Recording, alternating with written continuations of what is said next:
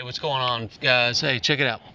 So, again, this is just going to be another quick video on our fundamentals of bass fishing. And what I want to show you real quick here is just our Texas rig worm. How do we rig up a Texas style worm or a creature bait, and how do we fish it a little bit? So just real quick, how do you fish it?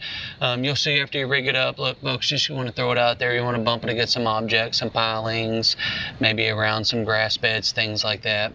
And really, you're just mimicking, some type of a creature or bait fish or something like that on the bottom for fish to be able to feed on. And so, most common style of bass fishing is a Texas rig. So check it out. Hope you enjoy. Don't forget, like, subscribe. Let's grow together, folks. Here it is.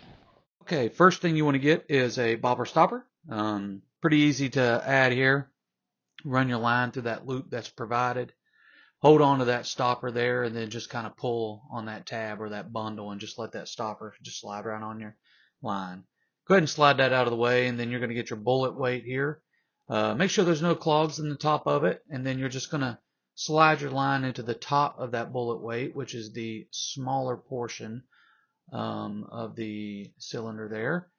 Run that out of the way. Go ahead and tie on whatever hook you want, whatever knot you want to tie on. Got an EWG here, and just tying just a little clench knot there just to hold the line in play. All right, so first thing you want to do here with your bait, you could do. I've got a worm here.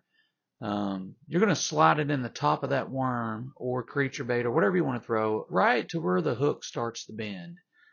And then after you do that, just slide that worm all the way up, give it a little twist there, and it should fall right into play.